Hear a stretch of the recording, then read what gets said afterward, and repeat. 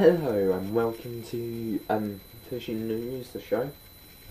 On today's show, we will be talking about the pike season starting with a bang, the number one all-rounder angler, the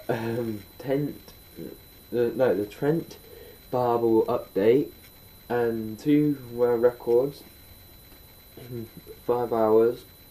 And Angler Mail needs your help.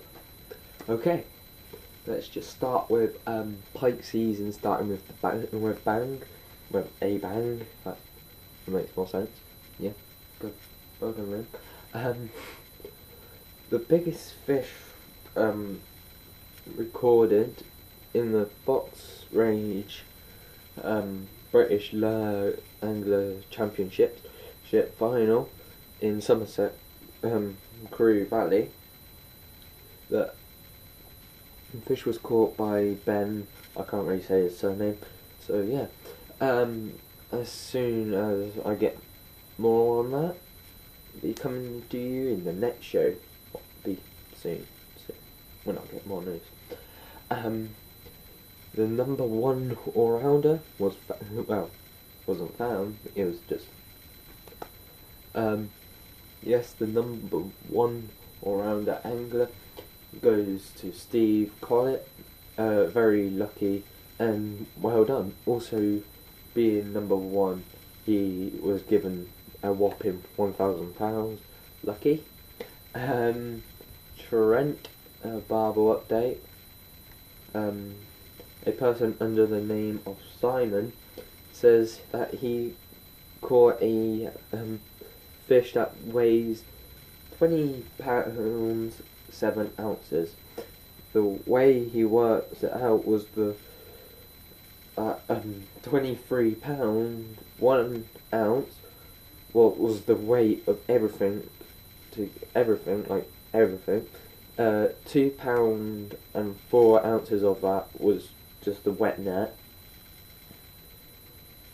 and he took that away from the weight of everything to leave him with a weight of 20 pounds 7 ounces.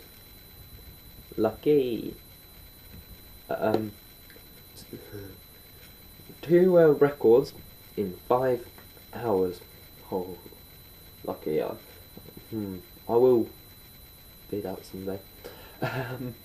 The 5-hour match record has been wiped out with the haul of £739 10 ounces and £849 respectively. Mike Head smashed the previous record on the East Sussex fishing area. I didn't get much news on that, but that's it. And Anglers Mail needs your help. Yep, they need your help again. No, they are really good. They're probably one of the best magazines I've read, and they just need help, so we should help them. If you are free on the following date, please take yourself down to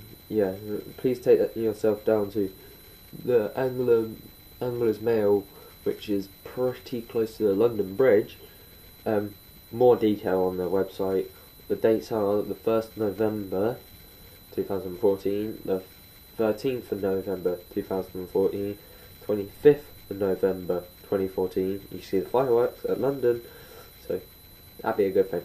And the 27th of November 2014 it is a free. I think it said that it was a free entry, and they will give you £50 on top of your travel cost.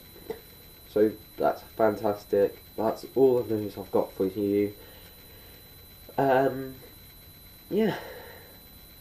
But well, that was nah. Goodbye.